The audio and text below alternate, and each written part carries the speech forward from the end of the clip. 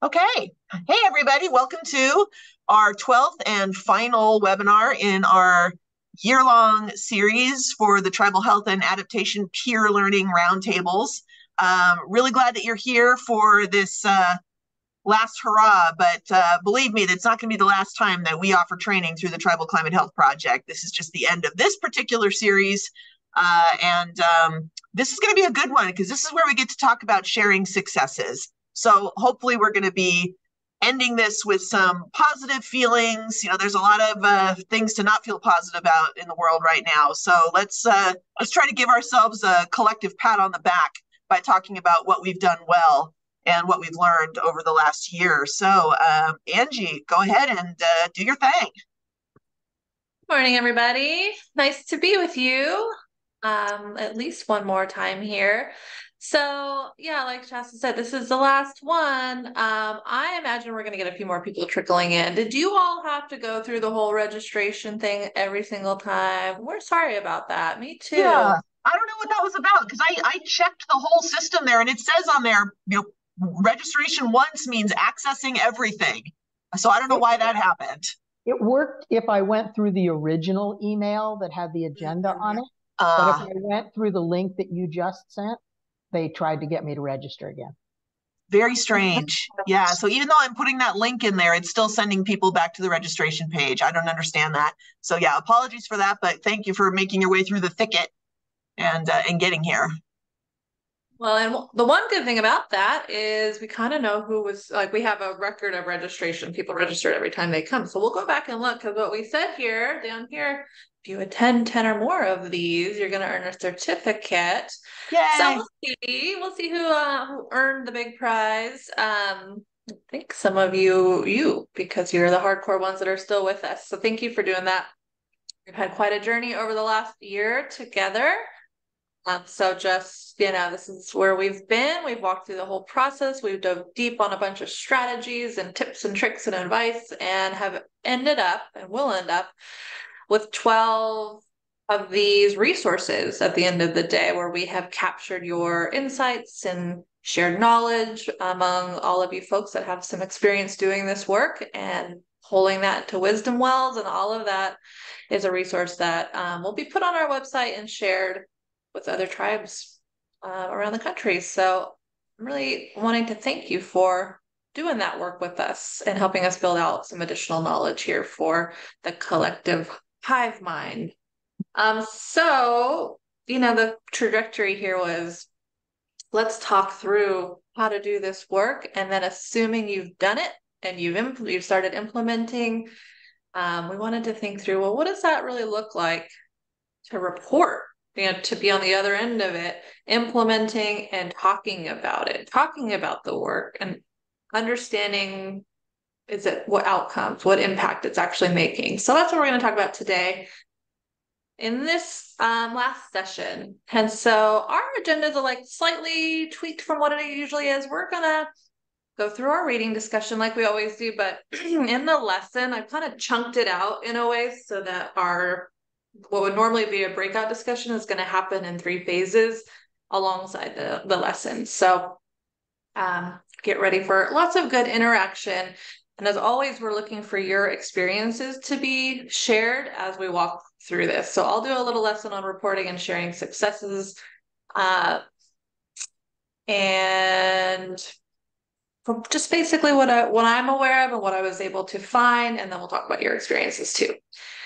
And then we're gonna, if anybody wants to share more, we'll gladly hear more stories, and then we'll close out and do a series wrap up, and we'll look for your help on a little post-training survey.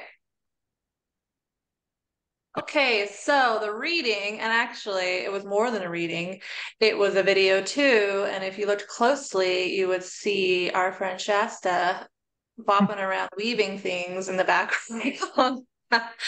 And visiting dams and things. But this was an AP article, Native Nations on Front Lines of Climate Change Share Knowledge and Find Support at Intensive Camp. So this is a camp that recently happened, and it's just a good example of the topic we're talking about today, reporting and sharing successes, and I think in that case, probably struggles too.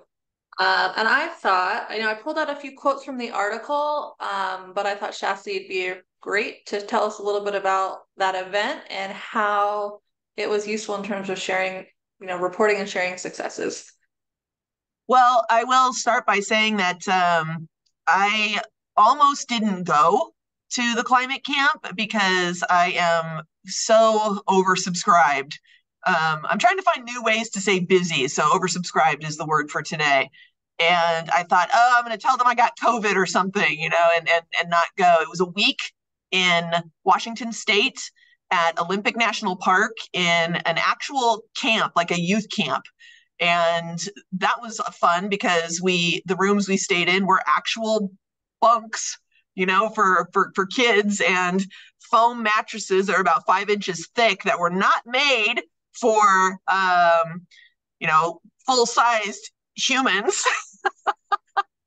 But it was fantastic. I am so glad that I went. And if you watch the video, you saw some of the great opportunities that we had to go on field trips and to interact with one another and to share what we are all going through. And a lot of times with this climate stuff, you talk about what's going on, and there's a lot of commiseration about how hard it is. And this one was no different.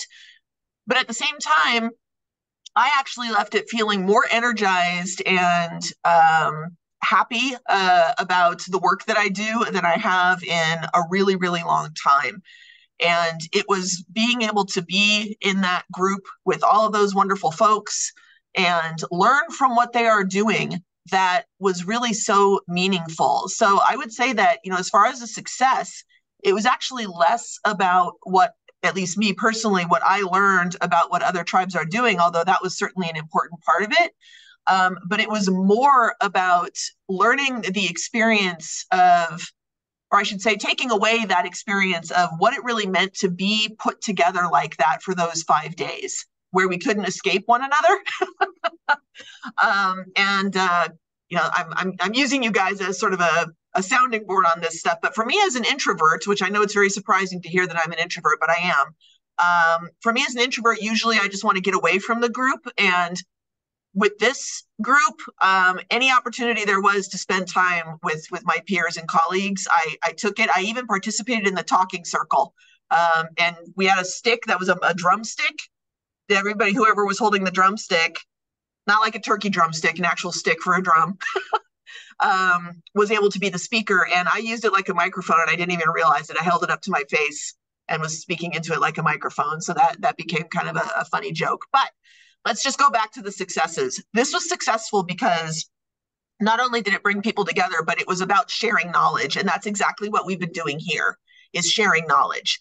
And that was so important because we had people all the way from, my tribe has told me to work on climate change and I know nothing, to people like me who was invited as a facilitator to teach some lessons.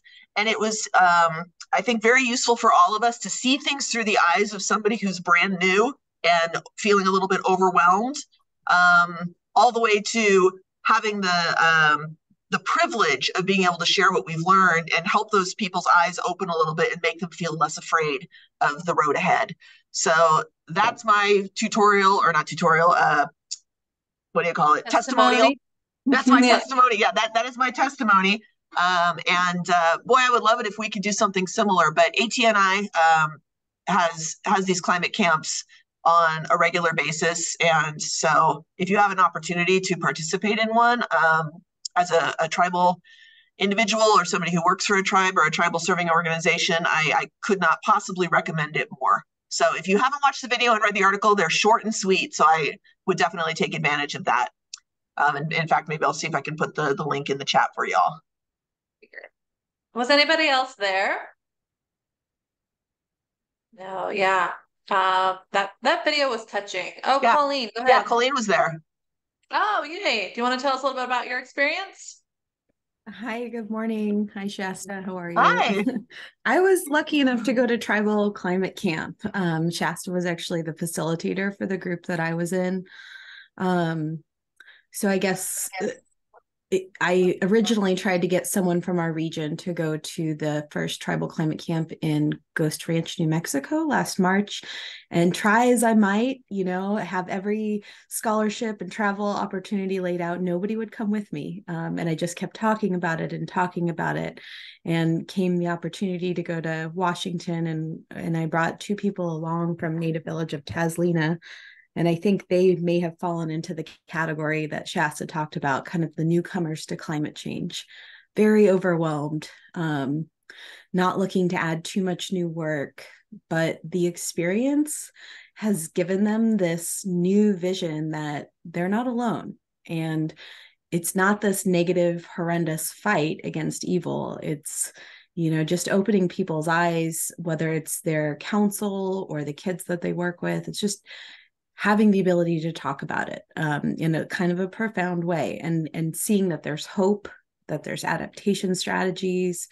I know that we just had a little meeting about fish passage recently, and Latonia actually brought up the Elwha River, and she said, if they can do it, we can do it. Yeah. And granted, we're in Alaska, we're dealing with a lot of different obstacles, but she saw how far that they had come by just using their voices and being persistent. So for me, it was exceptional. It turned our picture here in the Copper River region around from me dragging people along, please come, this is going to be amazing, to, oh my gosh, we got to do this. We're in this great group and we see that we're not alone. And out of that, we were able to come up with a really great comprehensive approach to adaptation. And we wrote a big proposal for a BIA TCR grant. And that was all kind of the result of this camp. It was having that time together to just hardcore focus, have all of these mentors available to us to help tangle out these issues or obstacles that we were having. People like Shasta were just, it was amazing really to have you, because I'm no expert. I'm just one person, but to have all of these extra people around to say, hey, what about this, or what about that, or, oh, that tribe next to you is working on this project, that would be a really interesting way for you to tackle this problem. It was amazing. And I can't wait to go back again, and I'm really looking forward to the possibility of a youth camp. That was one thing that we're really focused on, is engaging youth in everything we do. And I know that was something that came out of this camp specifically, is that they're looking to do something targeted at youth. So I'm really glad that you brought this up. And yeah, thanks for letting me share my 2 cents. Thanks, Colleen. Yeah, it was definitely life-changing, I think, for me, and for a lot of others. So I'm hopeful that we as the Tribal Climate Health Project can learn a lot from that in terms of what we're going to be doing with some of our in-person events, like our summit that's happening next month, so that people can leave with that feeling of not being alone in this hard fight. So but I mean, this could certainly just turn into the we're all awesome and we love each other and we support each other, kind of virtual talking circle. But I want to leave it to any others who may have watched the video or read the article if to see if you have anything you want to share.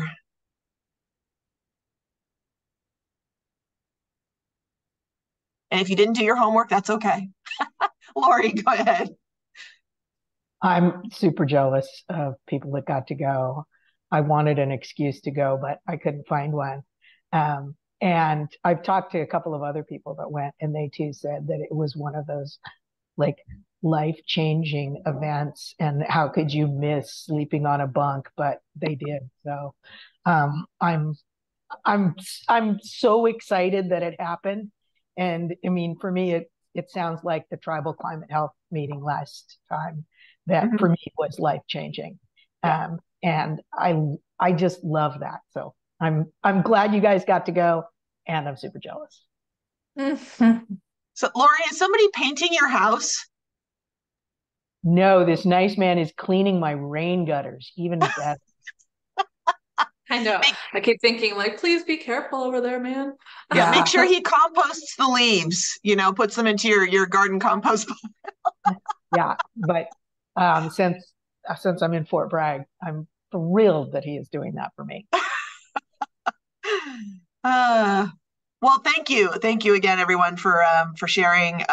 And yeah, what's next, Angie? Well, you're answering some of those questions down below there. And the third one, you guys made me think about why does sharing successes matter? And I think you guys answered that pretty well. And something I hadn't really thought about was just inspiration, right? So when you see others that can do it and succeeded like these guys, I mean, I was super jealous of the part about visiting the river and actually seeing this great success where the tribe was actually successful in restoring their, it sounds like restoring their salmon. It's going well. I mean, that's so cool. It's so cool to see it in person. So it's enough. Maybe it's not enough to even just to hear about it, a little case study, but to go visit. That's incredible. Then you go back and feel like I can do it too. I had a question. I had Yeah. a question about the camp. In the article, it showed what to me looks like mussels and called them clams. Was it clams or was it mussels, or does it not matter? You know what? There was a lot of mussels on the rocks, but there were clams as well, and we actually got to have a clam bake, and that was one of the other terrific things about it was the commitment of the hosting tribes, the Klallam tribes, who worked with us and shared, cultural learning, shared their successes. We got to see where the dam was taken down. We got to see where a beach had been restored because the river had been restored. And then we got to have this delicious clam bake where they put the clams on top of the hot rocks in the traditional way, covered it with wet newspapers and towels and stuff, and like 10 minutes later pulled them off, and we descended like a flock of seagulls and just went nuts on those delicious clams. So those were clams. The mussels, those might have just been mussels that they were showing on one of the tide pool places that we visited. And yeah, I'm seeing some stuff in the chat. What was the camp called again? So this is through ATNI, the Associated Tribes of Northwest Indians. ATNI.org, I think, is their website. And I think this was actually their 5th tribal climate camp. And they have actually private funding, and they have foundation funding that pays for this. So that's nice. They don't have the same requirements that you do for federal grants, but of course there's other requirements with private funding. But I will scare up the link and put it in the chat for you guys who are asking. All right. Well, thank you. Great discussion. Oh, so. Is that a clap? Oh, just a clap. No. Anybody else before we close out? Yeah, no, sorry about wrong thing. But so I work with several youth groups here in Arizona, mostly young people from high school age to college, like freshmen and sophomores. And so one of the things that one of the groups called Eco Truth is just low kids, tribal kids in the Tucson area. And so what we did and what we've been doing is looking at climate change and the effects on our tribes, our different tribes, because there's several different tribes that are represented in the group. And so Tucson, the city of Tucson had an adaptation plan they put out. And so we sort of attacked it because we said that it didn't cover the poor people, fringe populations like tribal entities. And so we send our comments then. But the most important thing is that the Tucson City of Tucson adaptation plan was not all inclusive, and that's what the young people were saying. Now it says it doesn't fit like it's not like the people that lived here for hundreds of years. It's more for the people, the tourists and people coming in and moving to Arizona and trying to change they're trying to put their political influence about climate change, bringing that with them from where they're coming from, mostly from California. But so I thought that was interesting. But the other thing that we're going to do next month is we're going to attend the water conference in Tucson, and that's a national water conference. And again, they're going to speak on water as life, but also the problem we're going to have in Arizona about groundwater and surface water because of the Colorado River system. And so it's pretty good to sit back and not say nothing, but to coach the kids into voicing their opinion from a Native perspective. So we had several we call them environmental camps. And in these environmental camps, we do tell them to, one thing that before they leave is to put a mission statement for them as a group for what they would like to carry on as they get older. And so a lot of them have gone to college, and then they come back once in a while, and they tell us that they haven't lost sight of what we're trying to teach them about the environment. So there's been some successes, and like everything else, the participation goes up and down. I mean, sometimes we have a good group, and sometimes we just have a 3 or 4 who are there, but sometimes we have like 12 to 15. So it's very interesting to watch the youth in action when they're positive. And hopefully we can all the tribes can start to push responsibility to the young people, because we're moving out and they're coming in as the decision makers. And so just wanted to talk about that, but I really don't talk about these programs because they're grassroots programs, and I think in the typical Native way, they're shy. Mm-hmm. They don't like the publicity, but I tell them that that's where the action's at the grassroots level. So anyway, thank you. Yeah, thanks, Celso, and hope to hear more about some of that when we have you here in November. Okay. All right. Well, I really appreciate everybody participating, and I like how many webcams are on right now. Thank you. We're going to continue to keep this interactive, but let's go ahead and we'll kind of do what we normally do, which is wet the whistle a little bit and just dive a little deeper into this topic. So again, we're on topic of the day is about reporting and sharing successes. And I kind of like to show this. This is our little framework for how we think of doing climate and health adaptation work. So, right, we've walked all the way through vulnerability assessment, adaptation plan, adopting, and we've talked now a little bit about implementation, and now we're at this little phase here where you're kind of looking back. You're looking at what you've done, evaluating, and it's sort of like, well, why do you do that? What does it look like to report and share the outcome of what you have done? And so it might look like outlining your progress on all those adaptation strategies that you put in your plan, and overall resilience trends. And we'll talk a little bit about what that might look like. And this gives you a chance to highlight areas that need attention or more success as possible. And then you're sort of preparing yourself for this next phase, which is an update. And then you're in this little cycle. So it's not the end, right? I guess earlier I said you're on the other side of the planning. You're really never on the other side of the planning, but you're at least on the side of, we've got some experience under our belts, and we can continuously improve it and refine what we're doing. So that's one reason you might report and share. Another one is to justify or be accountable to past or new investment. So maybe you got a grant, or maybe you got an allocation from tribal council, and folks want to hear back about what did you do with that money, and did it matter? Did it do anything? Did you create impact that's useful? And sometimes you do that when you're looking for your next investment, to justify that you're ready for the next tranche of dollars.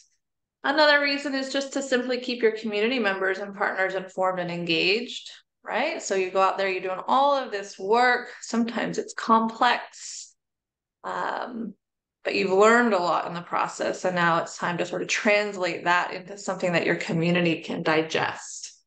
What do they need to know about what you're doing? So not just what threats are out there, what climate change is doing to your community, but what you're doing about it and how it's going. So we'll talk a little bit about those kinds of approaches. And then another reason to report and share successes is to recognize and reward success. You may have somebody on your team that's really doing a great job, right? And you want to highlight that to tribal leadership or to the community, or even just to that person or that organization that's partnering with you, to say thank you. We appreciate your work and we want you to continue. And the last one I could think of was to exchange case studies, best practices, lessons learned, much like what we were talking about. This happens a lot. Trainings like this, or at summits, conferences, climate camps. And I guess it's not just, so this is, I would amend this now to say not just to exchange knowledge, but to inspire each other.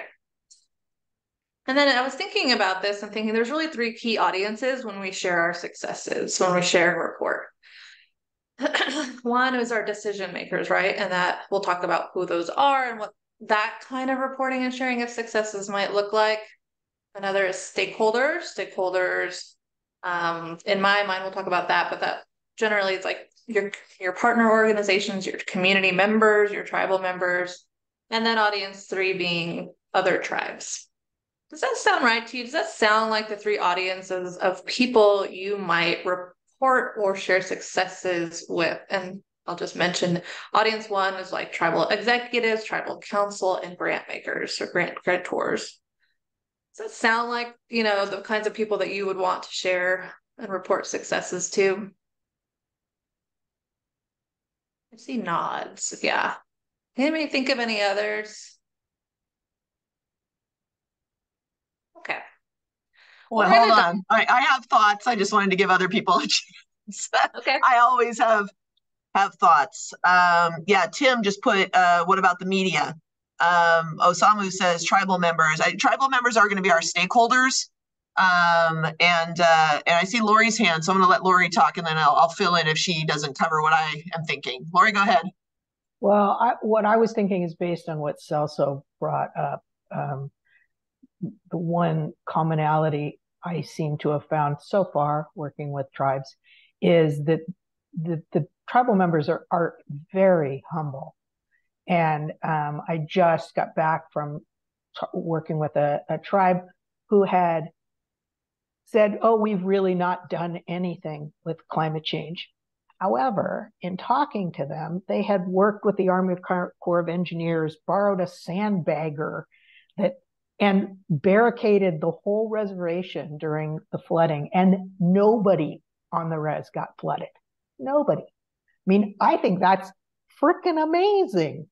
And it went under everybody's radar because they just saw it as part of their job. So I think that the cultural pressures in this are important as well. Yeah, that's great, Lori. I really appreciate that example. Humility is a big part of this, is that, it's not about getting credit for what you've done. It's just about doing it. We do the work because the work needs to be done, not because we want other people to recognize that we've done it. But at the same time, and this is going to be my point, and Tim gets to it a little bit with the media, I think that we might consider this to be part of the stakeholder audience, which needs to be fleshed out a little bit. But I'm thinking about just the general public. I want people to see the successes that tribes have had, and to maybe use them as examples of some best practices, especially when it comes to environmental justice and social justice, which things are so important. And I think for some of the other folks that I've worked with over time are for much, much larger populations. Some of our tribes are huge too, but I'm thinking, for example, of the county of San Diego that I've talked with a lot about their climate planning, and they're like, we got to deal with 3 million people. And so they don't tend to really look at what's happening on a smaller level that could still be useful lessons for them. So I want those bigger entities to see the successes that tribes are having and how humble they are about those successes. And I see Robert has his hand raised. So Robert, go ahead. OCO, I apologize for jumping on late, and I'm doing it later. I know my counterpart, Jessica Orms, been able to join over the last couple of months. And I'm not sure if you've already said this, and you kind of started alluding to like the bigger agencies. Of course, here at FEMA, we have multiple offices, like our Office of Resilience, Colby Kennedy, who is our senior executive, level for our tribal consultation. Would be an amazing person to be able to see things like this too.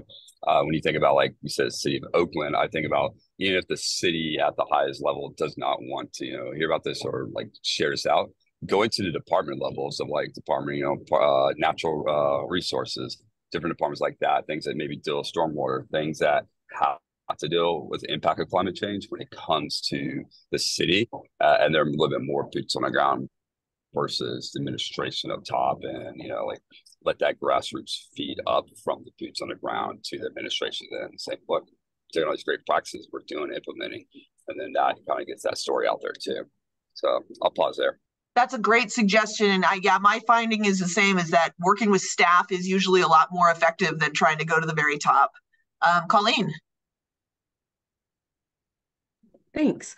Yeah, the other thought that I'm having in terms of what we can get out of sharing our successes is I see there were like executive orders passed in September, and the federal government, DOI, et cetera, are trying to include like Indigenous knowledge in a lot of their planning and policy moving forward.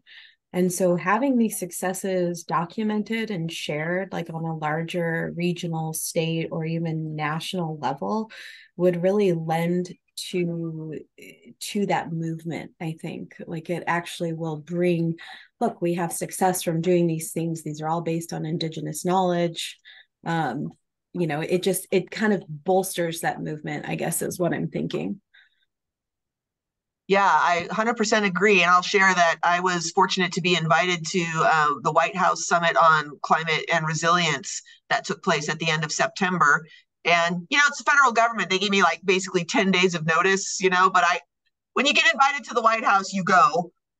So I went, and that was an opportunity for sharing some of what we've done on the tribal side. It wasn't just tribes. It was folks throughout the United States at different levels. But that's where you get that opportunity to tell people at the top, here's what's going on, and here's what you can learn from these sort of little less noticed communities, tribe and otherwise. But Lori, your example is perfect. It's also, I think, really important to show that despite the fact that maybe tribes aren't getting all of the resources that they need, they're still doing what needs to be done to protect their communities. And I don't want that to be seen as, oh, you're fine, you're managing it on your own, as much as we did this even without your help, but guess how much more effective we would be if we did have, more of that help. So yeah, Angie, we touched a nerve with this question. So thank you everybody for your feedback. I'm really, so if I could do this over again, we'd have an audience 4, which would be like you're saying, general public or maybe other levels of government. Yeah. And so I'm hearing, that would mean we could also, and I would add to the right here, an important reason to report and share would be to teach, right? So teaching others what we know and elevating tribal knowledge and voices generally. Maybe. Yeah, I think we can add that to our wisdom well. And Tim's point about the media, I think, is really good, because locally up where I live, we had power cut off, which for our area means water has cut off because people are on wells. And the tribal chair, drove over to Costco, filled his pickup with water, and brought it back for everybody. And that got into the media, and then FEMA managed to get water to them. So it's nice. Well, thank you. And so we're going to dive into each of these audiences a bit more. I think we'll have even more robust conversation about how to do all of this. And the last thing I just want to say just generally is most communities I see don't do a lot of this, or they do a little bit of it. And maybe it's a factor of exhaustion, like you've made it this far and you've done the work and you just want to, there's so much more to do. So you're just going to continue to do the work. You're not going to spend time, advertising your successes, because that doesn't even sometimes feel right.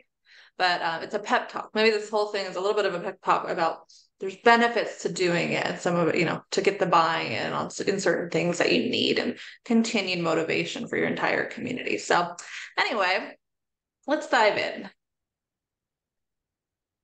It's a busy slide. Would somebody mind throwing the mural link here in the chat? Because we're going to use that throughout. This is how we're going to be starting to track and throw down your thoughts on some of these discussion questions you see below. So audience one, we're going to talk about decision makers. Well, what do we mean by decision makers? We're talking about tribal executives. So maybe your tribal manager, or if you're in a department and it's larger, maybe your department head, folks that are basically going to make decisions. And then obviously your tribal council. And these are the folks that might need to be briefed on what you are doing and how it's going.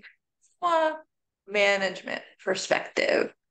Along with that, I threw in granting agencies. I mean, they're kind of critical decision makers here, because oftentimes what you're doing is the parameters of what you're doing is really controlled by the funds that you got in some cases.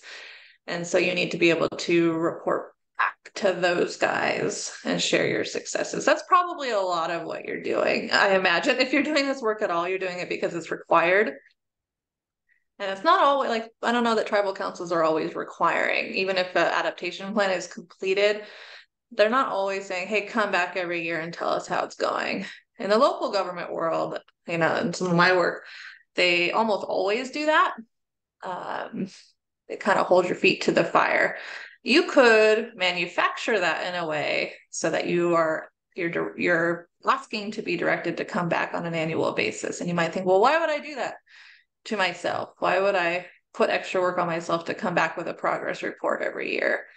In my case, when I did this, when I was on the inside of working in a government, it was a way to make sure I kept things on the radar. I made this a priority to decision makers and included them and continued to get their feedback. So like I said, it's a way to the ways you might do this reporting and sharing successes might look like outlining progress, right? So progress reports is one way to do that. And there's lots of different ways that I've seen this done. And a lot of questions I have about the approach you might take.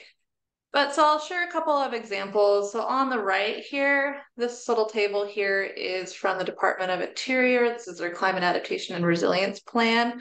I tried to find a tribal example of a progress report on an adaptation plan, and I'm sure they exist, but maybe they're just not posted online. Easy for me to find. Maybe you all know of one and can share a link or even just share a thought about what it looks like, what one might look like.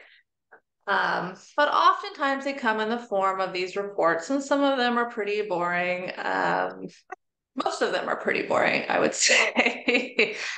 Usually there's a table of some kind, and it's like, okay, it's a reminder. Here's the strategies that we said we were going to do in our adaptation plan, and here's how well we're doing it, right? So in this case, the Department of Interior, who was required, I think, by the White House for the first time ever to do a federal agency climate adaptation plan. And those guys are requiring annual progress reports, right? So that's why this is being done. So they have to report back, and they're saying, okay, well, we said we're going to promote climate resilient lands, waters, and cultural resources. All they're doing here is saying it's in progress. Estimated due date of completion, ongoing, and a brief description of progress. So that might be all it is. We're working on it. Here's what's going on. I've seen other models where you might give a percent complete in terms of the work being done, right? So we're 50% complete. You could kind of use a more specific metric there. And that's more of a performance metric. If any of you have thought about program evaluation or performance evaluation in any of your work, this isn't specific to climate change. Sometimes you do that, right? You look at how far along are we in this thing we said we would do. And so you might say that could look like a percent, or these guys are doing, how close are we, are we on track in our estimated date of completion, and just a status update. there's a whole nother set of types of metrics you can use. Because the whole goal here is to say, well, are you doing what you said you would do? So that's that performance metric. And the other one is does it matter? Is it working? Right? So how do you report on that? That's much trickier, if you ask me, because especially when it comes to climate resilience, say you're doing, I don't know, you assigned yourself in your adaptation plan to do a heat related, or like you created a cooling center. I want to create a cooling center. And that's what we're going to do. And we're going to do it by this date. All right, well, we're going to do it in 2 years. And we're 50% done because we got the design work done and we've got funded or something. And at the end of it, when it's done, how are you going to report on whether it mattered?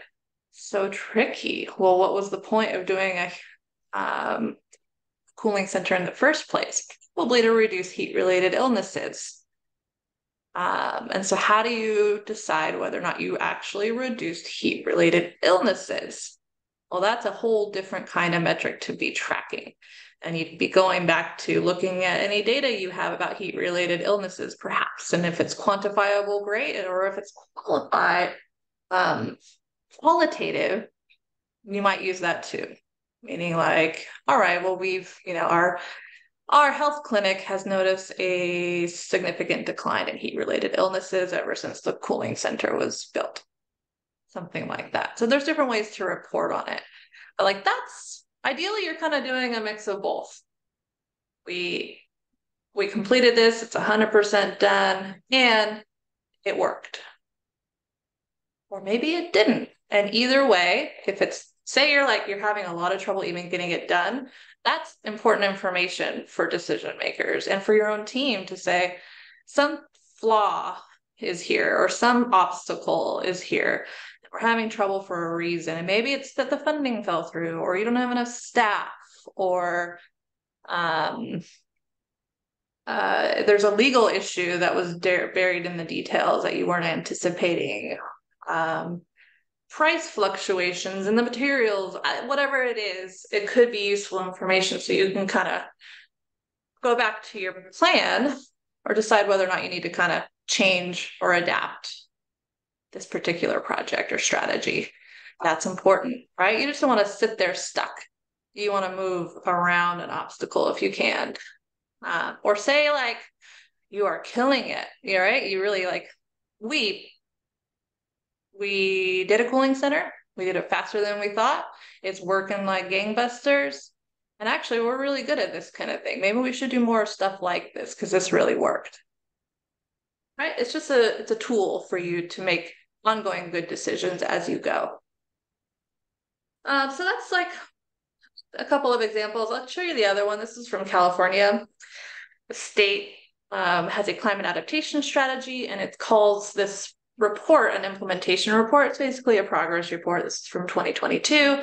This is just a snapshot of one of their pages. They use like infographics and prettier graphics in general than just tables. It's not particularly detailed. So what I'm telling you about like the ideal way to report, I don't even see the state of California or the federal government doing it very well. So don't feel overwhelmed or pressured because this is hard. I think this stuff is really hard. There's a whole agency, state of California, dedicated to figuring out how to develop resilience metrics. And it's a years-long process, right, Lori? Salma, you guys are probably part of that. So, and we're trying to figure it out here at the Tribal Climate Project. I'm going to show you one more thing. Oh, I think I am. I can't. Oh, there we go. So you all seen me talk about the easy tool. I'm going to show you one feature here. We're fetching your file. But, we were trying to think into how we can help tribes in the easy tool. It's too big.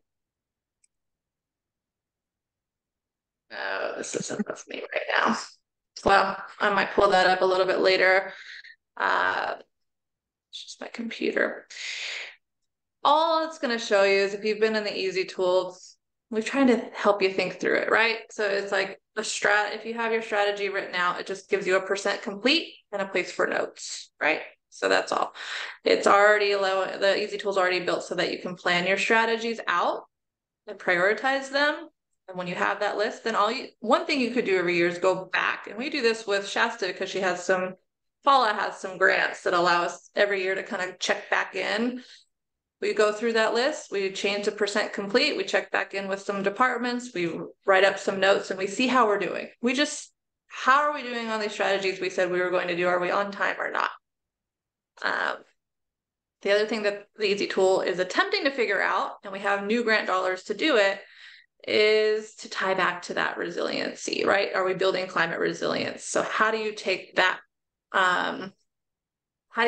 progress and decide whether or not it mattered? Did it work? Are we more climate resilient today than we were before we did this thing?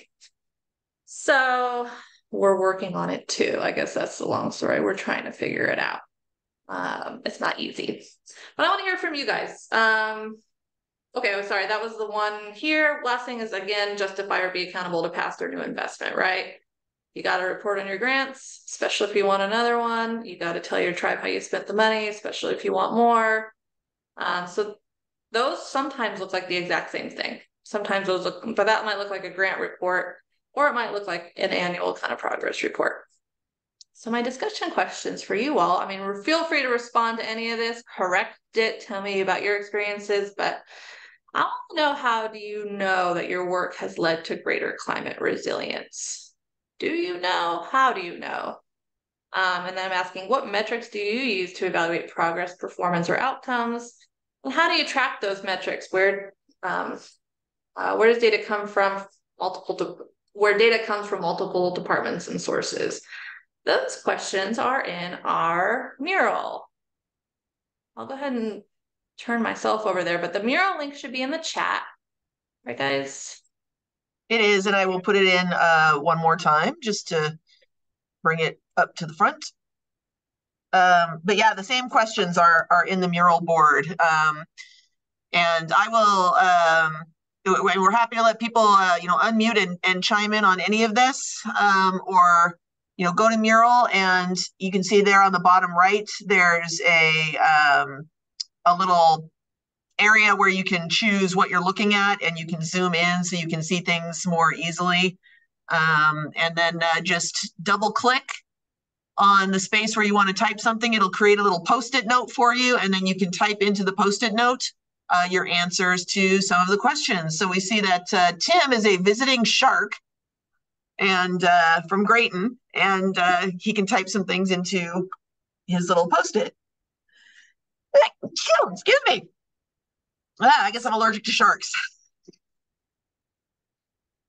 Well, but as you guys are thinking about, go ahead. Sorry, Shasta. As you guys are thinking about this, and I'm gonna just give some of my thoughts out loud rather than typing them in. So, how do you know that your work led to greater climate resilience? And I'll be the one to admit that I don't always know.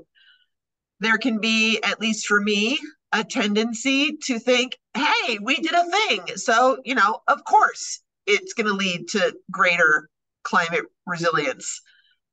But we don't necessarily know that. So this is where I'm going to mention the word data, where I think the smart thing to do, but we don't necessarily think about in the beginning, is to have a baseline.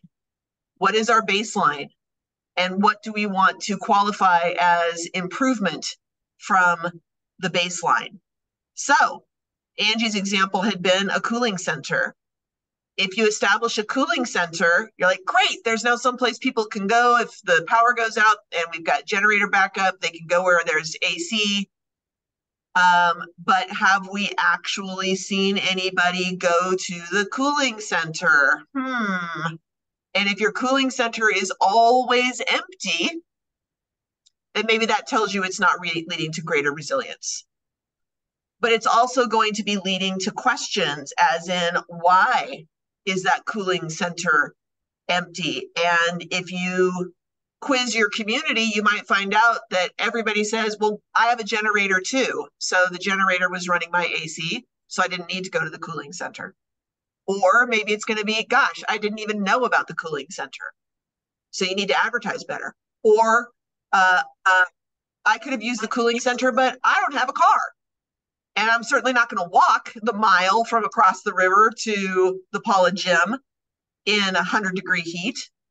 So I can get to the cooling center. And then actually so Lori just put in the chat, any cooling center needs killer Wi-Fi, 100%. And we talked about this at the summit or the meeting in Washington. Somebody from another community said, nobody wants to go to the cooling centers because it's basically just a room with folding chairs in it. There's nothing to do. We need a foosball table. We need a TV. We need bean bags. We need board games. We need things for people to do. We need coffee and snacks. People aren't going to go if they're just going to sit in there, and maybe they're not hot, but they're also not entertained. So maybe there's a better solution. And that's just one example. So, in the abstract, a cooling center has led to greater climate resilience. You can feel great about that. But if people aren't using it, then it didn't really work. So that's your baseline. And if the thing is brand new, then maybe you're going to have to see from hot season to hot season. Year 1, we only had 1 visitor. But year 2, we improved upon what we learned from that experience. And now we have entertainment, we have snacks, we have transportation, we have community check-ins to make sure people are getting where they need to go. And year 2, we know it led to greater climate resilience because on the hottest days of the year, we had 50 people hanging out in our cooling center. So long, complicated example, but that's really what you need to know that your work led to greater resilience. I would also say listen to your community members. And even if it's anecdotal, it's still a data point in the sense that somebody can say, wow, I was really thrilled about your plant giveaway. And I now have 27 new native plants that I've planted in my yard. And I have a more resilient, they may not use this language, but I have a more resilient garden that requires less water. You're like, booyah. And we did do a plant giveaway, and there were people who were like, I didn't know you guys gave away plants. They were thrilled, and getting them to grow those plants, greenhouse gas emissions reductions, trees that are drought resistant are more cooling for their homes in those hot times. And Robert in the chat just said qualitative data matters. And my anthropology heart is like, yes, qualitative data, listening to the people. And one last thing, because I'm doing my anthropology professor lecturing here right now with my finger. This is something you actually learn when you're doing, when you're trying to do work with communities. It's not going to work if you don't do something that's in line with community values and existing behaviors. So you can't come in and expect people to start doing something that they would never have done in the past just because it seems like a good idea. So I think that's really important, is that you've got to do that baseline data as well on the kinds of things that people are willing to accept. And then develop solutions on the basis of what is and is not okay. For example, kids may not want to go to the same cooling center where the old people are hanging out because they feel uncomfortable. So that tells you, all right, then we need to have separate zones if we can. The kids can go to the gym, teenagers can go to the gym, and the grown-ups can go to the community center. Things like that. That's just a very minor example. But if the community is not going to accept it, it's not going to work. So that's an important thing to have in mind as well. Wondering if anybody wants to think about one of your strategies that you may have already implemented and try to answer this question. How do you know it led to greater climate resilience? Give us an example.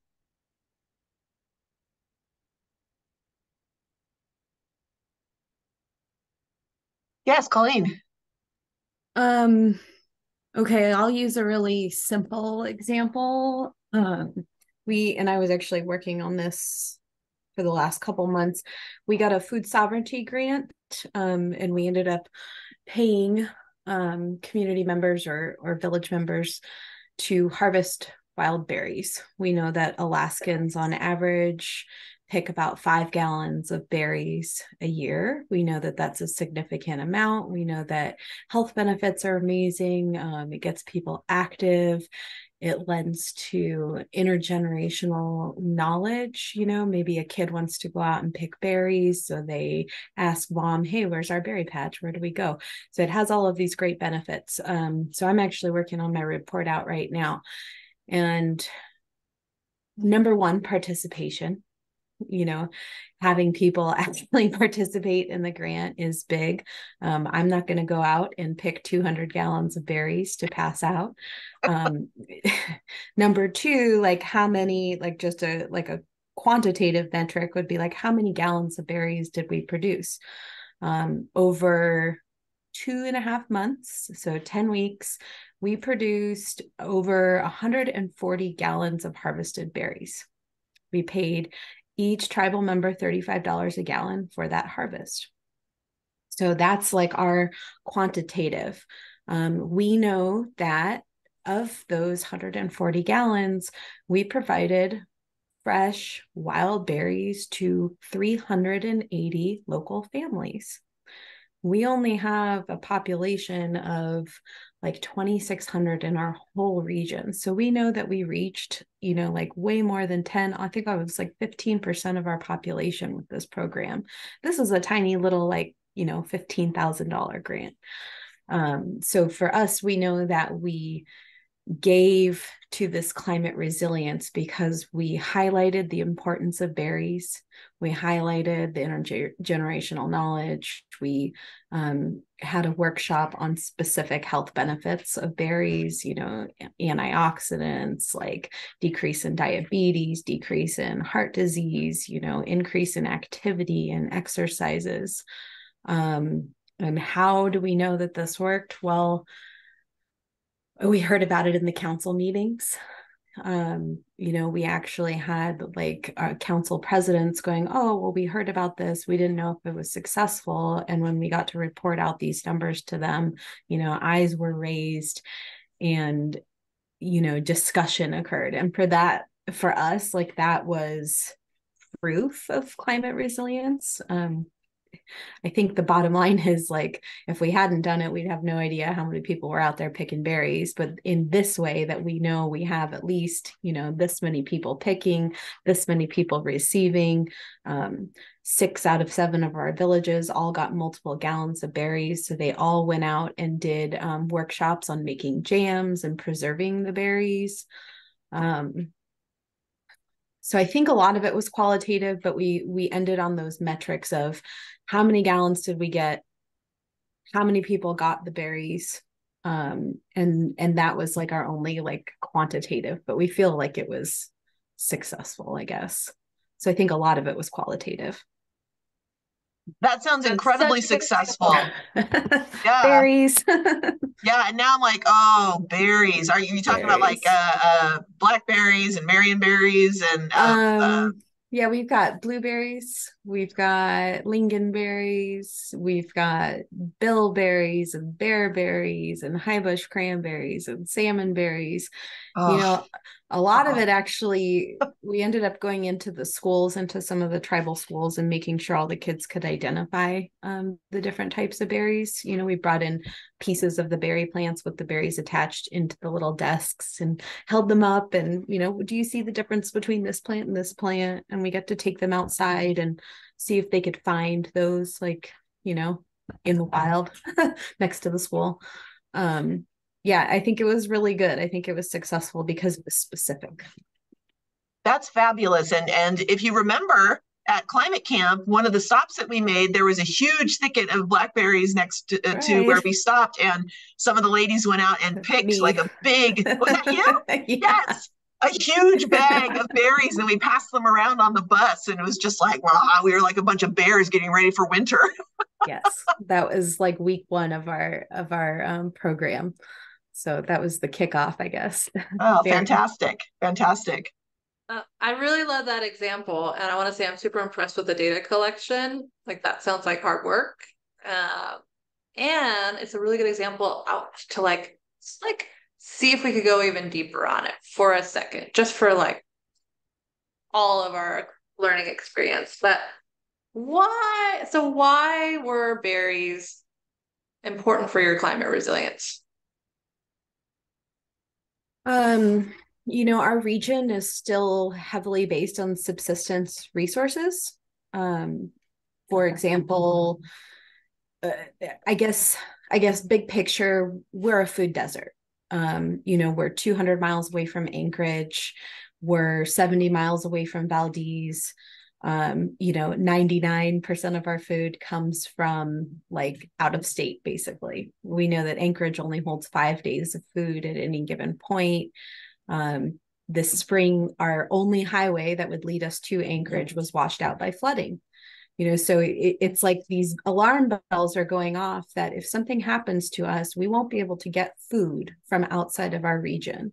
And so it's really highlighting our ability to go out and procure subsistence resources. 51% of our food is salmon. That's a huge, huge, huge thing. And so we focused on berries because it was simple, it's tangible. Probably 80% of us have a little berry patch, like right outside our door, right outside, your school.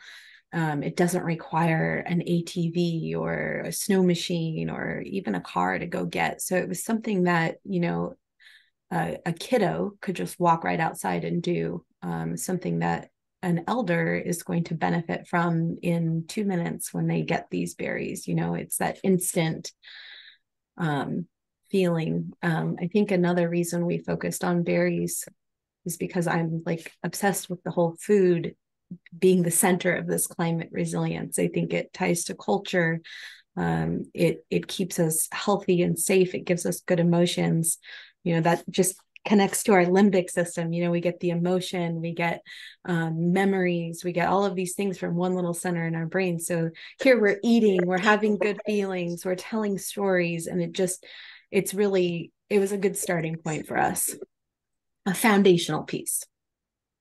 Thank you. That's really awesome. So then, while we do anything we do, the check back is, did we do the thing we meant to do? Like the reason we picked this strategy was because because it had value for food like sustenance, and it has cultural value as well, it sounds like. And so did you build sustenance, and did you protect this cultural value? I think we did. I basically worked, we have a food bank attached to I work at a nonprofit tribal health consortia.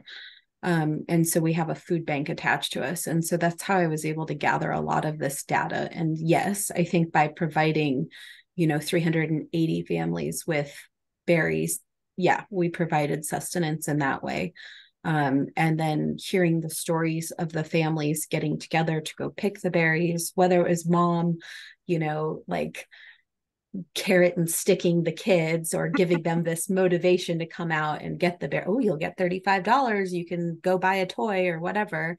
There was still that, it's like a motivation to get back into the cultural swing of things, and then from the council meetings, I'm hearing a lot of the elders really focusing on, once this knowledge is gone, it's gone. We have such a small population of Atna, left, who really know and are ingrained in these traditional practices.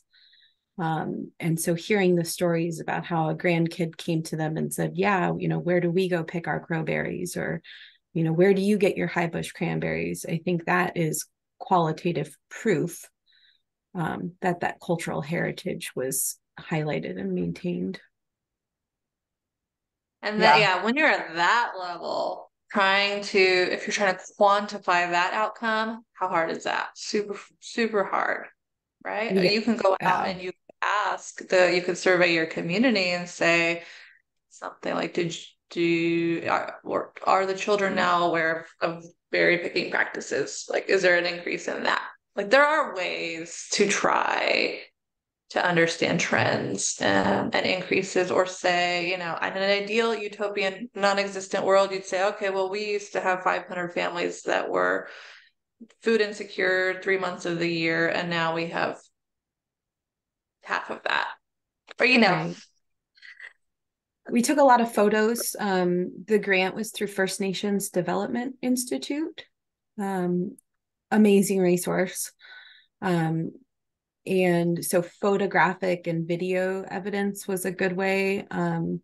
One of the last little pieces of this was teaching the kids how to propagate berry patches or maintain and care for them. You know, whether they're topping the top of a raspberry cane. I showed up at the schools with big 5-gallon buckets of raspberry canes that we had pulled from a patch near a river, you know, and we had the kids go out, find a little place, and they're, you know, burying their raspberry canes and waiting for next season. Are the canes going to come up? How many are we going to get? Are they going to produce berries? You know, can we do it again? So I think, yeah, it's really hard to quantify the qualitative data, right?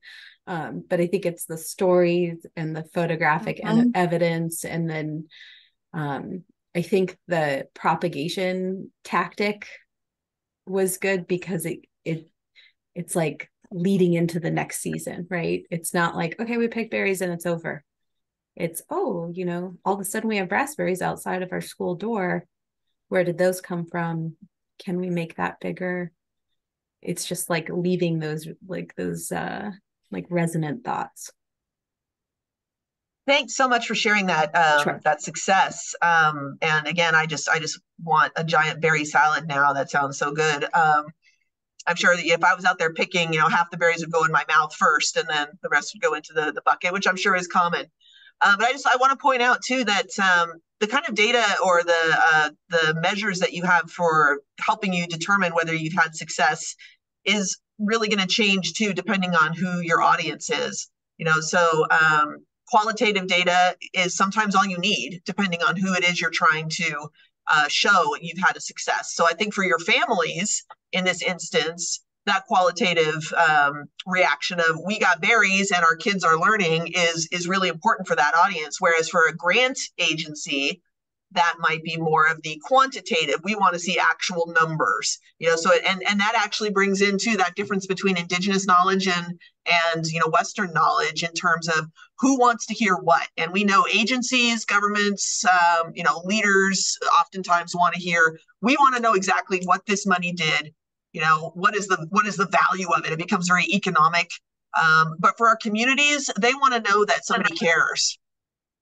And so how do we show that caring? And it's through youth participation, through elder participation, through families that are nourished, through knowledge that is being shared and perpetuated. And I love the idea of the raspberry cane. I actually planted a new plant recently, and I've been going out looking at it. I'm like, are you growing, little plant?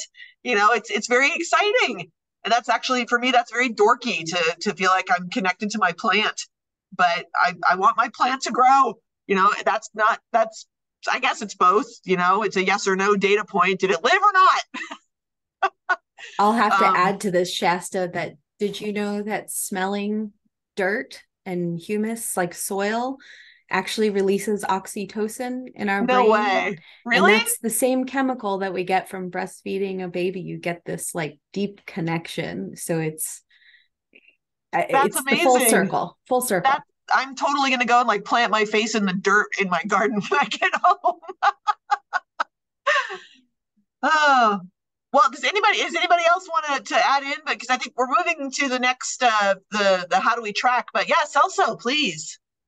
Yeah. So well, on our nation, we live in the desert, so we're in desert, and so as far as our climate adaptation plan, we as a people decided that we were worried about two things more than most, and one of them was the extreme rain events that happen during the monsoon season, or even right now, like the Hurricane Norma coming through, and then becoming a tropical storm that gets on land and bringing excessive amount of water. So what we did is that one of our villages, Vamor, has a flood problem because it's next to the Vamor Wash and brings in a lot of water from Mexico. And so they've been under threat for years. And so I asked council to give me $2 million to build a flood reduction barrier, a levee, to remove that water away from the village. And so it got tested this year at a 50-year flood, and it kept the water out. So it was successful. The village was happy. Council was happy. So how do we measure success is that now the council is going to give me $16 million to protect 2 other villages.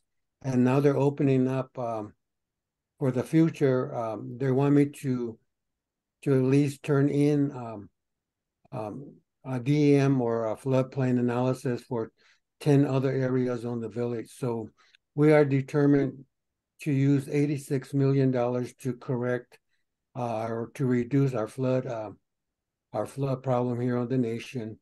And that's all coming within the nation's money, no federal money. We decided that we can't wait for the federal government to.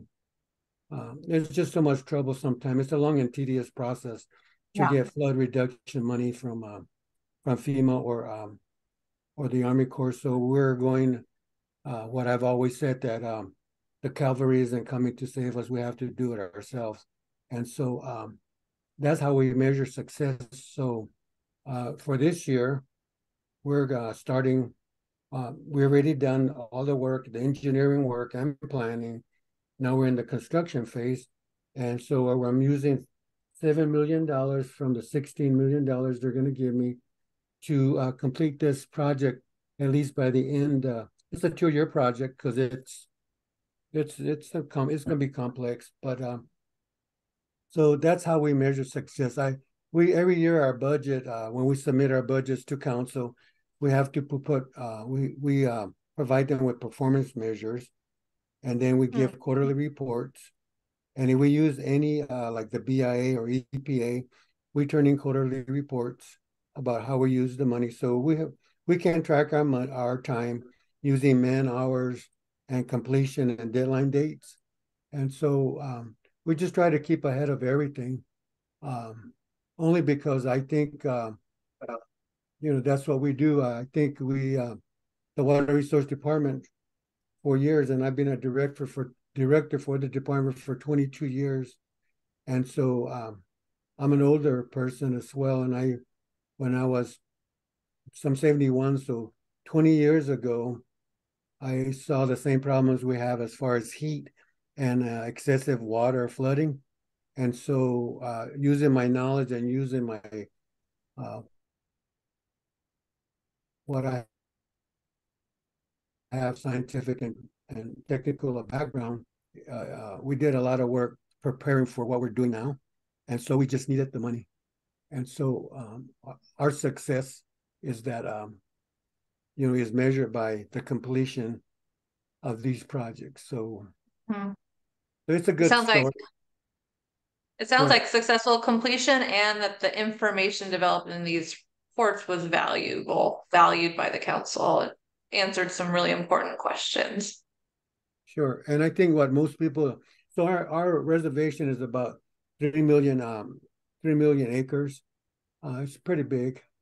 And what I did is finally the tribe gave me $2 million, $1.5 million to do DEM or DTM modeling for the entire nation using partnering with the Pima County, their GPS program. And so we have this information that I've been requesting for 20 years so that we can help consultants and the Indian Health Service and any other people that are trying to help us build better infrastructure. And so it's a big deal. And so since our whole nation has these DEM models or DTM models, whatever, elevation models, I think that was the biggest thing. If I retire, I think I would be happy that at least I got the DEM models, because without those things for the entire nation, a lot of our projects, Indian Health Service projects and our utility projects, now they can move forward because they have that information. So towards the end of my career, I'm starting to see a lot of the things that I thought when I was 20 years old that they'll never get accomplished. So personally, It's a personal base that I'm happy that finally came to this state to successful stories. And so when I retire, and I don't know when that's going to be because they won't let me retire, my people, so I'm going to hang on as long as I can, at least 3 more years for this new administration, or 4 more years. But one of the things that we did know, and we did change in the adaptation plan, somebody brought it up earlier, is that we have 5 recreation centers spaced across the nation. And these are big buildings with a lot of cooling, air conditioning, water, basketball courts, a lot of room to bring in cots and food, and they do have multimedia stuff. They have everything that if they need to come in for cooling centers. Well, we modified that lately, where I think I brought this up in this discussion, is that I told everybody that council is that, if you have a facility in your community that has air conditioning and water, and it's in a community, it could be a community building, it could be a hop recreational place, it could be a recreational, any place that had water and a bathroom and water, bathroom, and cooling, air conditioning, that those are going to be, I consider those cooling centers, instead of going to a rec center where you may need a ride, transportation to get there. You can go within your community, a tribal building, and a clinic, anything that has air conditioning, that is your new cooling center. Because if you can't get to a cooling center without transportation, then you need to be able to, within your community, to get a ride to the closest cooling center. And so, because I made that statement in council, I understand now that, that I saw a PSA come, a public service announcement come out that says, if they're during the heat waves we had during the summer, they said, make it to your nearest cooling place. So we actively changed our climate adaptation plan to address that. So I thought that was cool, that people are listening to what I'm suggesting, and they don't have to do what I say, but I think when they think about it, it makes more sense to adjust the way we're dealing with climate change as it's happening, because those are observations and experiences that we develop as we go through this climate change. We can actually say that didn't work, this is working now. So I just thought I would bring that up. Yes. I'm so glad you made that example, because that's a really important piece of doing this like progress analysis work, is you were able to identify that cooling centers that are required transportation was not something that was working well, and you could change course. And also an excellent point that what we think is going to happen in the future 5 years ago when we started our plan may not be what's actually happening when we get to the point where we're going to be reevaluating our plan. And here at Paula, we're at the point where we're going to be doing a revision to our first climate adaptation plan. And there's some stuff happening that maybe we didn't anticipate. And it's a bummer that sometimes it's bad news, like, oh, things are warming faster than we thought. But maybe some of it's good things, like we're actually having better success with people switching to, electric vehicles. I'm here in California right now, down in San Diego, the gas prices are over $6 a gallon. So that definitely incentivizes people to do electric vehicle stuff. So maybe that's a positive thing. Well, with the EV, a tribe I'm working with got a grant. They installed all these EV chargers. They got vehicles. They got a grant for vehicles. It's been 4 years and PG&E hasn't hooked them up yet. So, are you serious? Holy mackerel! Lori, yeah, I got some committees for you if you're interested in that. Yeah, absolutely. Because I mean that part of the, it's just like, there has to be some whip from the state that provides these grants that forces PG&E to take action, because that's ridiculous, and they would never fail to hook somebody up that wasn't a tribe. Wow. Well, there's Just probably a Surprise BIA story. thing involved there too. The BIA always has to be involved in doing the easement for the electric. Anyway, that's yeah. a different webinar series where we have a climate policy action plan where we make things happen on the rules and government side of things, which I would love. I would love that. I'm a policy nerd. Anyway, moving on. I think we were doing such a great job on some of these things that we have other questions we want to try to get answered in the 40 minutes we have remaining. Yes, sounds good. I hope you're like me as you're thinking about these things. I love thinking about metrics. It's such a nerdy thing, and it's such like, but to think about what at the end of all this, what do we want to be able to say for ourselves? What do we want to be able to say we did? I could take that back to the beginning of the next adaptation plan I do and think about it from the beginning. So starting with the end in mind is really powerful once you get kind of good at this stuff. Okay. Oops, this was supposed to be audience 2, but it's 1. Anyways, stakeholders, let's talk about them. All right. So when we talk about stakeholders, that could be a lot of different folks. Stakeholders are people in your sphere that have a stake in what you're doing. But in this case, I'm really thinking about tribal members and maybe other residents. It could also look like visitors and employees, right? People that come on to, if you have a reservation, that come onto the reservation. It might also look like partner agencies. Maybe you have a nonprofit or a university that you work with closely, or other kind of service providers, or even other government agencies that you partner with. Folks that have a stake in what you're doing. They may want you to report to them as well, or share some successes, but that doesn't always look the same, right? So those progress reports that you created, they're probably more thinking about your tribal council or your grantors. Probably you wrote those with them in mind. And if they're super metric-y, that's not a good mode for communicating with community members necessarily. So you might need a different way to communicate that. And I've seen all sorts of different ways that people do that. So, yes, you're going to outline, if you have a progress report and it's public, you can throw it on your website. I wouldn't necessarily assume any of your tribal members are going to like flip through that on a Sunday morning, but they might. But what else? I have seen, so here's a tribe on the right here, the Macaw tribe. They use something called a climate adaptation dashboard.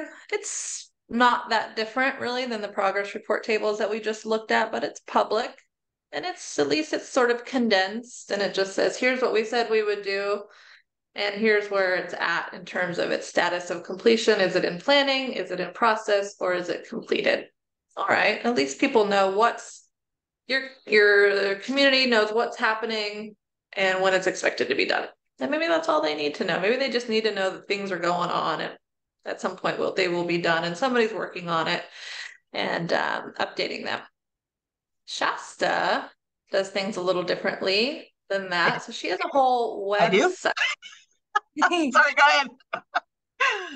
This is her website. She has a whole, and we should probably just pull the whole thing up, but it's a really beautiful climate change website where she puts all the reports, and she puts some additional resources for her community, where she boils things down in language that is more community friendly, including fact sheets about the exposures and some guidance for some things that community members can do for themselves, including accessing certain mental health and other health resources. And she's also got something called Planet Paula, and she generally is doing engagement with her community somewhat regularly and keeping them in the loop on what she's doing. Great, Shasta, tell us more. Well, actually, I should kick this over to Tina, because Tina is our web or our social media person, which was sort of funny because when she first joined us, I said, do you have Instagram or Facebook? And she says, no, I don't do social media. I said, well, you are now. So Tina, can you talk a little bit about our Planet Paula Facebook and Instagram presence? Yeah, so like even today, for instance, flyer got kicked over for the gold spotted borer, oak borer beetle. And so, yeah, it's just, we just keep the community informed on all of the, like, the different things that we're doing. If we have, like a swap shop, we posted on there. I don't know, like when we're giving away like seeds or plants, just like to keep them informed, or even like just like a reminder, like, hey, remember we have a seed library, like new seeds have been put in there. Don't forget to check it out. Yeah, so I Yeah. don't know. Sorry, not cutting you off, but no, I was just thinking, yeah. So anyway, we're just always trying to post stuff on like the Instagram and Facebook to keep the community informed and kind of in the loop of what's going on. yeah, and sometimes I'll send something over and just say, "Hey, post this," and then we our Kurt Brose, who is our environmental planner. He's Mr. Meme. He does memes on his own account all the time, and so he'll do stuff for us as well for the Instagram. And oh, thank you, Lori, for putting our account in the chat. But as far as the reporting of successes, and that's a great place to do that too, where we say, we have this swap shop, and our swap shop is where people can take stuff for free and they can bring stuff for other people to take. So it's really sort of like a pop-up Salvation Army, thrift store kind of a thing. And so we post pictures of that and say, here's what we started with. We had a table and fishing rods and a guitar and all this stuff that people wanted to get out of their closet. And then we've got a picture of somebody else who's like, this bad guitar, right on, and that's great success. That's that quantitative stuff, but it also gets people excited about participating. So those are always fun. Same thing with Tina's seed library. That is like, it's based on a little free library model where people can just go and pick up seeds outside our learning center. But there's metrics for that. We started with, say 50 packets of white sage seeds, and then 25 of them have been taken. So we know that's been a success. And that's another way to tell people about it is, hey, everybody, we're so excited that we had to replace the white sage seeds. It means you guys are taking them and growing them and share pictures with us. So then we can also encourage community members to share with us their successes on the programs that we are trying to implement with them. Let's see your compost pile. Let's take a look at those worms. Let's see your plant that's growing. Share a picture of your new solar panels or your electric vehicle, so that's a great way to get people involved in their own reporting, and it helps us inform our reporting when we have to go back to the leadership and the granting agencies in audience number 1. So I would love to hear what other people do, if anything. Like, raise your hand if you have a newsletter. Do you have a newsletter? Do you have a website? If you have a website or social media channels, feel free to drop those in the chat so we can check them out. Yes, also. Yeah, so what happens is, it's going to happen. I report to council, and we have a radio station. Our council meetings come on the radio. And so I'm preparing for a update on the climate adaptation, climate change and climate adaptation plan. And so what happens usually after I go on radio, then usually the districts, and there's 11 districts, district meetings they ask me to attend. And then there's 66 communities that we live in. And sometimes they ask me to attend. So I know that after I do this next update, I'm going to be traveling around my reservation, because I promised my people that I would show up if they asked. And so what I do is I bring them up to speed, and then try to take a survey or try to get an idea what their concerns are from the last time I spoke to them. And so it's coming up, call it a World Climate Change Summit. And then and I also do a water summit. And then both of these includes the youth on the nation. So I'm not dreading it. I just know it's going to be a lot of work and takes a lot of time. But I promise when we made when we created a climate adaptation plan, that it was our plan, and that the people our stakeholders, which are the community members, they had a say. And we don't use majority rules at these community. We try to make everybody has a say, even in the minority. And usually those are people that don't believe that climate change is happening. And so we address that as well, because our concern, well, what I tell them is that whether you believe it, climate change is happening or not, that is up to you. But the rest of us have to prepare. So in the process of preparation, you're included. And they may not like it, but that's how I deal with them. So that's it.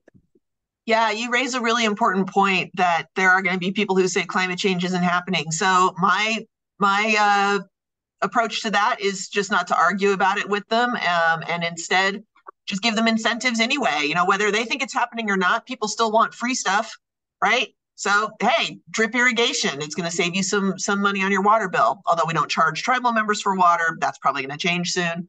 But little competitions for things, and if they're interested in participating in that, then they will. And if it means they're doing something that's climate healthy, then so be it. You don't have to make the argument if you give them an incentive to do things. People will take the path of least resistance.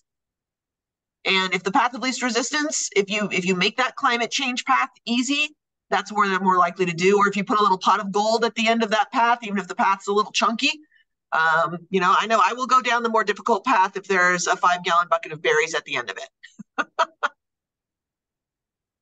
Yeah, I really like that thought about our plan and trying to really engage the community in this and have ownership and buy-in over it. And so I see that a lot. It's happening a lot. Sorry to bring in local experiences, but like the local governments are kind of starting to brand it even that way. It's just an interesting thing to do. One climate, our climate, one future. These are the words that they're using in their public engagement on this stuff and when they do workshops and things like that.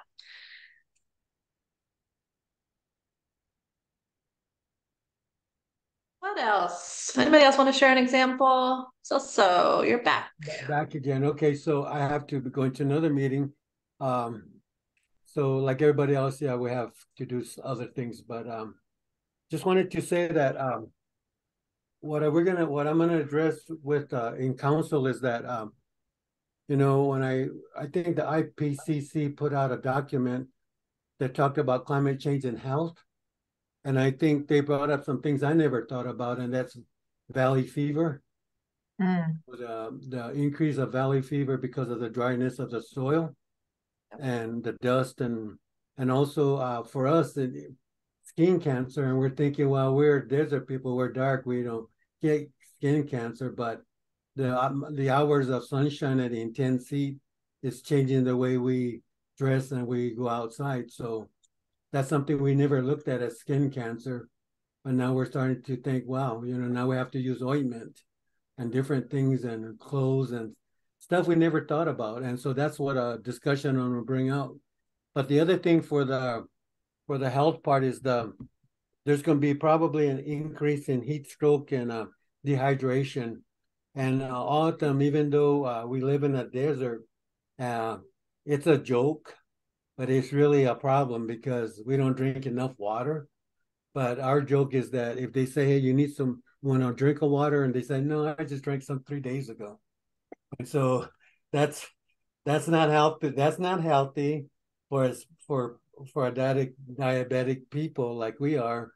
But it's a reality that we don't drink a lot of water, and I think my campaign is to make sure at least 2 quarts a day, and so at least 2 quarts a day. And so these 3 things I'm thinking about is that I'm gonna try to bring these up at our next council meeting to make sure that that we're going to address these, because we know that we went through the Rocky Mountain spotted fever, and we went through the West Nile fever, and then we went to COVID, and we addressed all of these using the National Incident Command System to help us move through our people to get our vaccination, all this stuff. And so I'm just going to add valley fever as another thing we need to look at, because if you get it, it's pretty bad. And so with that, thank you. I know I haven't been here to all of the meetings because I had to take care of my surgeries, and but I'll see you guys in a while, in a couple of weeks, 3 weeks, and thank you for allowing me to participate. And I can tell you that I heard something interesting by Saint Francis of Assisi. He said, "Start by doing what is necessary, then do what is possible, and suddenly you will be doing the impossible." And so with that, I thought, wow. So people that are working on your climate adaptation plan, it's doable. And at the end of it, you're going to say you have something in front of you that you can pass on to the generations on down. Because none of us, no tribal members, all we have is stories about the past and how hot it got. But nobody ever gave us a climate adaptation plan. And so I know that because I had to create one, and I'm thinking, wow, it took us 5 years just to get it off the ground. But, so hang in there and don't feel bad if it doesn't look good. Thank you, Salsa, and I will greet you in November with a 2-liter bottle of water. Okay, there you go. All right, thank you, everybody. Thank you. Also, really appreciate it. All right, bye.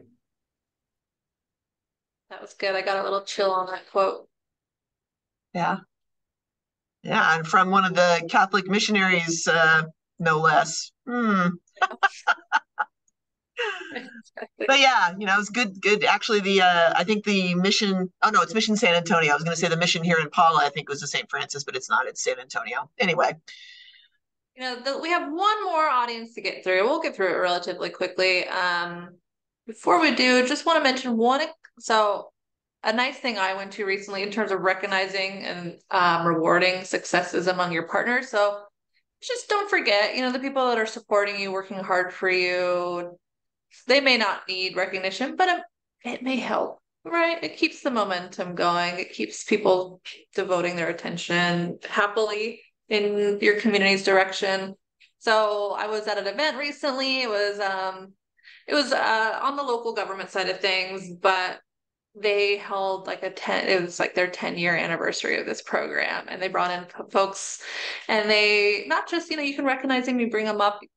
They actually had a piece of artwork custom made for each of their partners that had done an amazing thing. So they kind of recognized the ones that had gone above and beyond, and this beautiful custom artwork that they can now put in their office or whatever. That sounds expensive, but I think they just took what was really key and essential about this partner's contributions and had local artists put it into an image, and it was so beautiful. And I bet it was really meaningful, and I bet those partners are going to continue to kick some butt. Go ahead, Lori. Just also on how to keep members informed, and tribal folks probably know this already, but I think providing information however your council likes it. We were working with a couple of different tribes, and I made this. It was beautiful. It made my beautiful Word document. It had pictures. It had everything. One of the councils that I work with, that's not the way they like their information. And so it didn't matter how beautiful it was or how long I worked on it. That's not the way they wanted it. So find out the way they want the information and give it to them in the way that works for them. Good point. Huge. That very important, Lori, and gets back to my earlier point about make sure you do things in a way that is not just culturally appropriate, with culture with a big capital C, but also just culturally appropriate, corporate culture, which I can't believe I just said that, but you know what I mean? What's going to work in one situation is not going to work in another. So yeah, that's very important. So our third audience one. It's supposed to be a 3.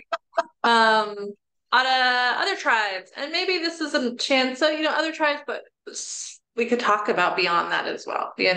Other folks outside of our tribe.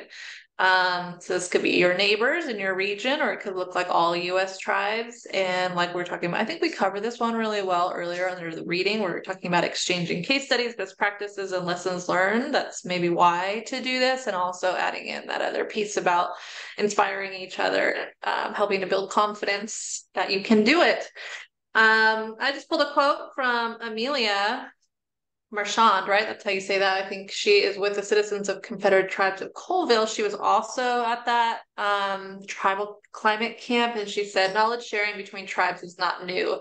There were trade routes across Northern California before colonization. During first contact, tribes on the East Coast would send runners as far west as possible to share the news.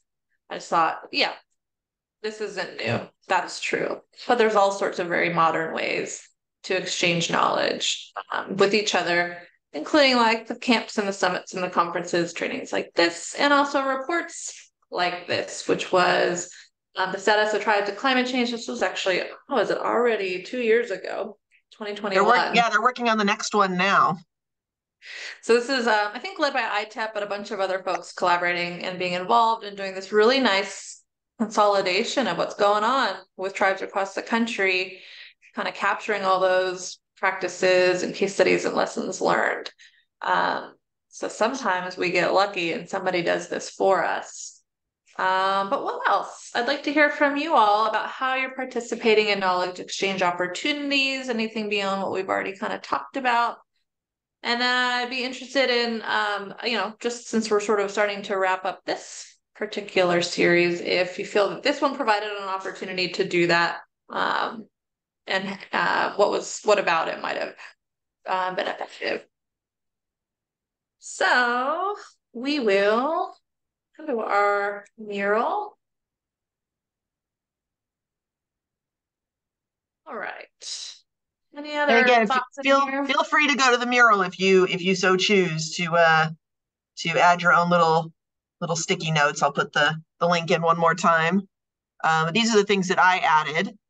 I'm sure there's others. I'm not thinking of any at the moment. Podcasts, maybe. I've been on podcasts, which is always weird to me, but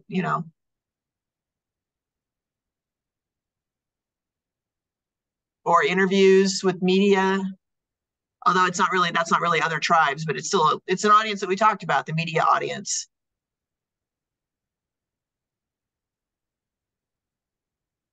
Oh, you know what? Colleen, I'm gonna put you on the spot and ask. You work for an intertribal consortium. So, what kind of knowledge exchange do you do between the members of your consortium? So, I think what I'm really figuring it out is that all of our tribes seem and a lot of the entities in our region seem very siloed. Even between the different villages, I feel like knowledge sharing isn't necessarily happening. It's funny that you said podcast, because we just budgeted for a podcast to share our successes in our BIA Tribal Climate Resiliency Grant. We thought that would be a really good way to hit the younger generation and make sure that they know that things are happening, and kind of, it's all about the vibe, right? Like we're positive, things are happening, like this is good, let's be a part of it. So that's kind of what we're looking at. And I was hesitant to get into the whole social media thing. It's not my personal thing, but I'm seeing that a lot of people are using it. And so I do see, like, our tribal conservation district uses like Instagram and Facebook all the time. I just don't know if all of the villages are connected to that. I don't know that elders are like, popping up on their phone and scrolling through and being like, oh, Colleen got some berries, that's good. I'm figuring it out. I don't know how to break down the silos between the villages, or to make sure that we're all on the same page. At this point, like, I feel like inviting everybody to a table and making sure that we have like a regional advisory committee is going to be like our big step for making sure everybody's involved. I don't have the answer to like sharing with all of the other tribes yet. I do think that the podcast could be successful if we get that funding. I would like to move forward with that. What else?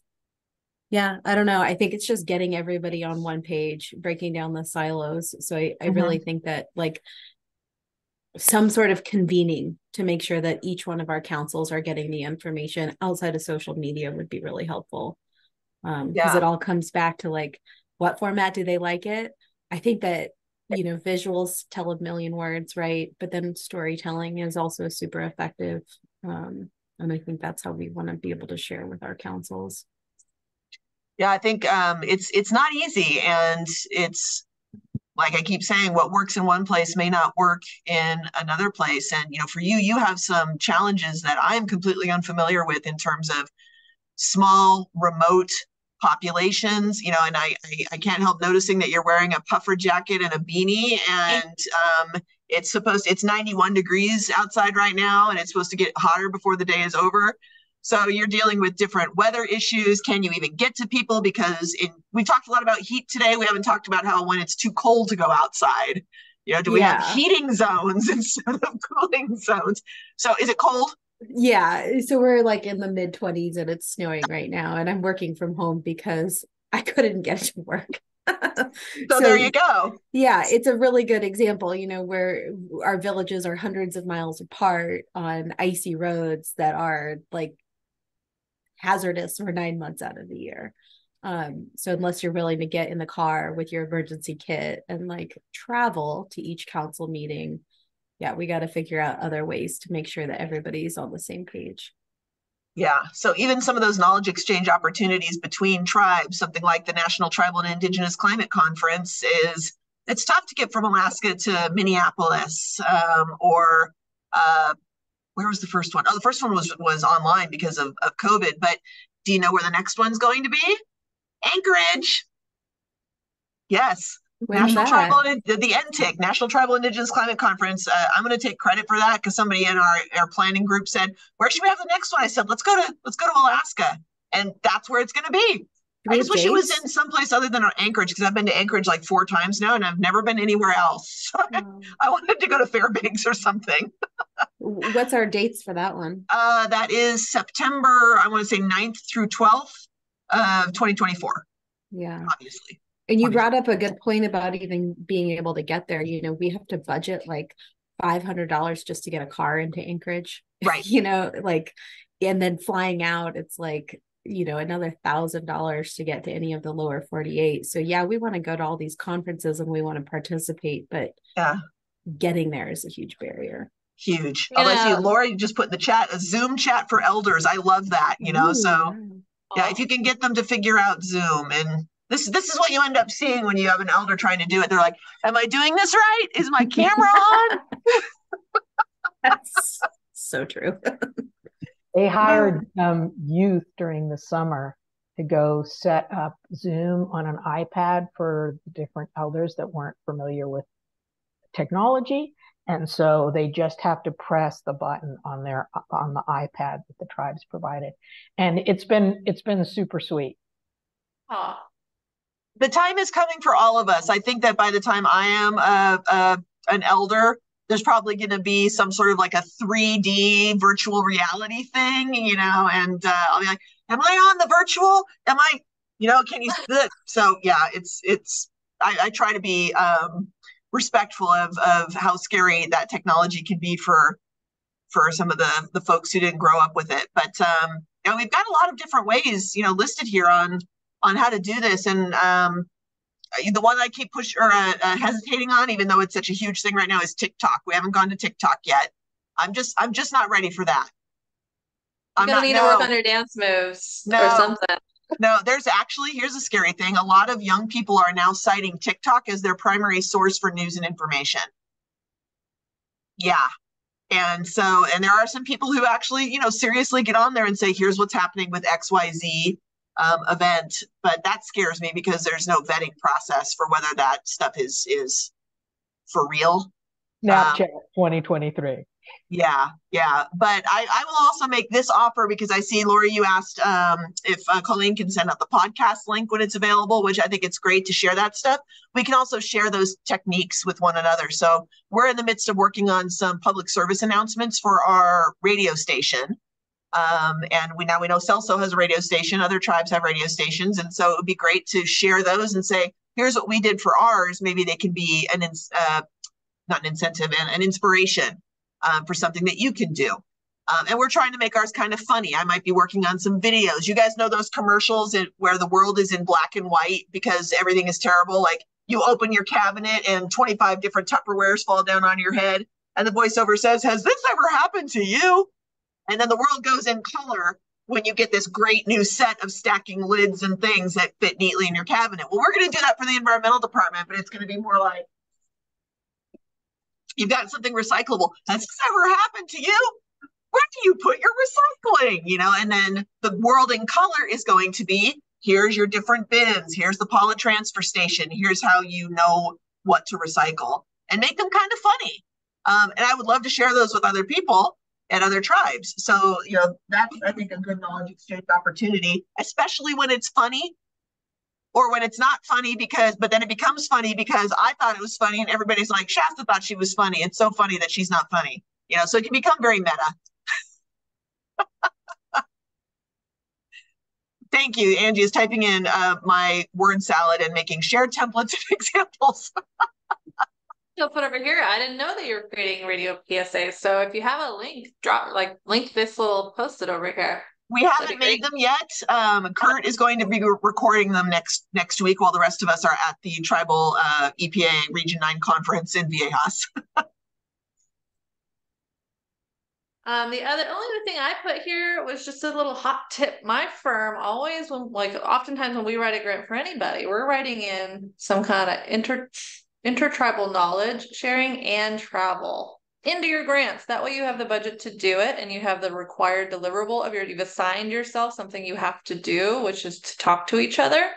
And that might look like I'm going to go to a few conferences. That might look like I'm going to bring together my regional tribes a couple times a year, but sneak it in as a lower task of one of your other grants. It often gets awarded. Okay. Let's just wrap ourselves up here. We are so close to being done. Let's see. All right. Whoops. All right. So, I thought if we had time, we would have a little closing chat, but I really just wanted to open it up for any final thoughts and to say a big, big thank you for being part of this training community.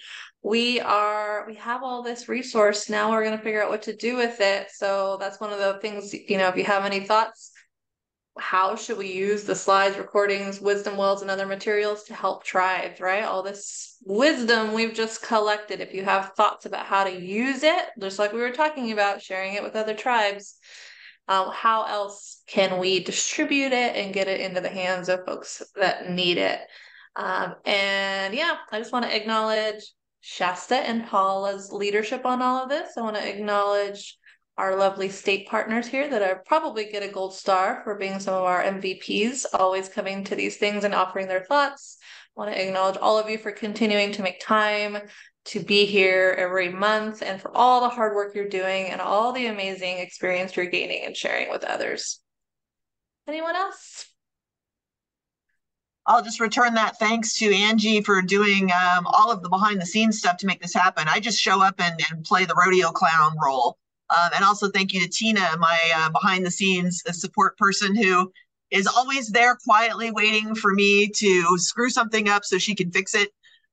And appreciate you being here, Tina. I feel like this is an Oscars speech, but the person whose face is on it seriously is just standing on so many shoulders, or has their arms around so many shoulders that don't always make it to the screen.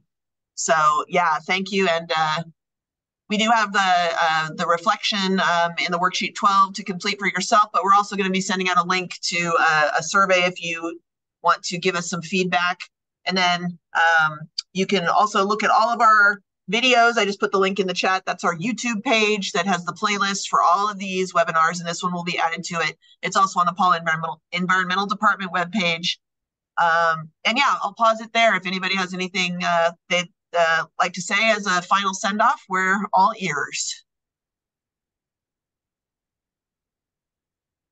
Yeah, so could you drop that link to the survey while Yes. we're here? Lori, go ahead.